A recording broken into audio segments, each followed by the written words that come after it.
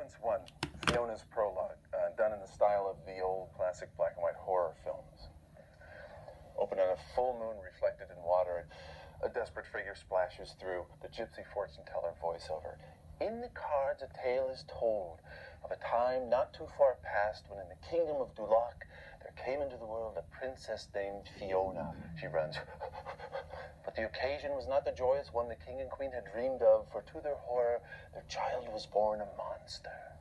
Ashamed, they locked her away from the eyes of the outside world, running through the forest, and set a dragon to keep her. They told her subjects that Fiona was such a rare beauty that she was stolen away. Years passed, the king and queen died, taking their secret to the grave. They left the kingdom in the hands of an ambitious regent and Fiona in the claws of the dragon. And so things remained until just before Princess Fiona was of age to ascend the throne, she escaped the dragon's guard and fled deep into the woods. To seek, reveal the cards floating over a campfire, her hands draw them all in. The aid of Dama Fortuna?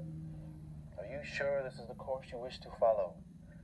Yes, look at me. I'm a princess. I'm supposed to be beautiful and live happily ever after. All right then, which shall it be? She offers 2 spells. Beauty or happily ever after. Choose which spell. If I'm beautiful, I could find my own happily ever after. She grabs the beauty potion, drinks it back. Picks up a mirror, looks in it, it shatters. No, it didn't work. I'm still ugly. Wait, with magic there is always a catch. When the sun rises this morning, you will be beautiful. But come sunset, you'll transform back to this natural form. And so it shall be until you find your one true love. Find my one true love? How hard could that be? She runs off. Good luck, princess. You're going to need it. A fast tracking shot over the forest that swoops down. Princess Fiona running.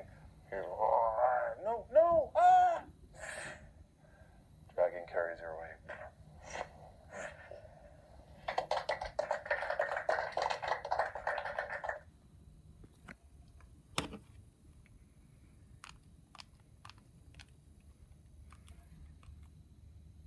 This is sequence 700 deal, and it